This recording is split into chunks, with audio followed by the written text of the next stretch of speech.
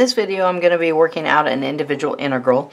It is going to have some trig functions in it, and you will have to do or know one trig substitution to make this easier. So 1 over cosine x squared is equal to that cosecant squared x.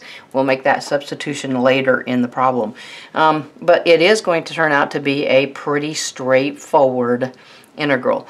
Alright, I've got an e raised to the tangent x right there, so I'm going to start by letting that tangent x be what I let my u be.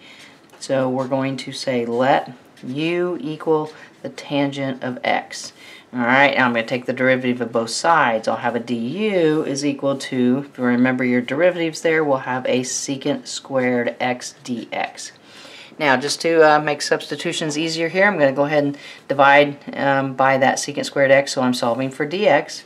So I'll have a du over a secant squared x is equal to my dx. Alright, now from there I'm going to then come up here and just start making my substitutions and see where it leads. I'm going to have the integral there. I will have an e. I will replace the tangent x with my u, so e to the u, all over the cosine squared x. Alright, I will replace dx with what it equals.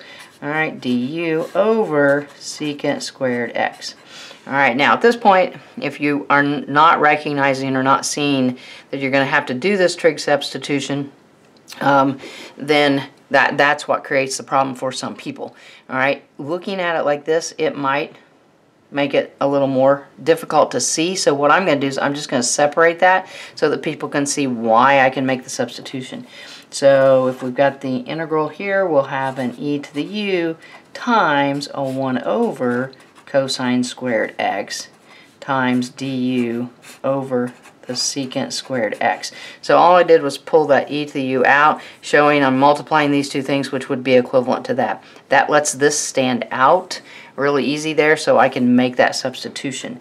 So then I'll have the integral of an e to the u. Making that substitution, I'll have a secant squared x. I'll still have my du over secant squared x. Alright, now hopefully you can clearly see this one is in the denominator, this one is in the numerator. They do cross out. That's going to then leave us with the integral of e to the u du. Alright, so that's what we needed to do. We needed to get down to a place where we could actually integrate this. If you are working integrals like this with a u substitution, you should have memorized the integral of e to the u is going to be e to the u. So I'll have e to the u, and I can go ahead and add that plus c because I've integrated. Last step would be to substitute that u back in. So I'll have e raised to the tangent x and then plus c. Alright, so it is just a basic u substitution, but getting everything to cross out, you've got to know your trig identities well enough to know where and how you can substitute to make things fall out. Definitely thanks for watching. If the videos are helping, please share with your friends so they can benefit as well. Thanks.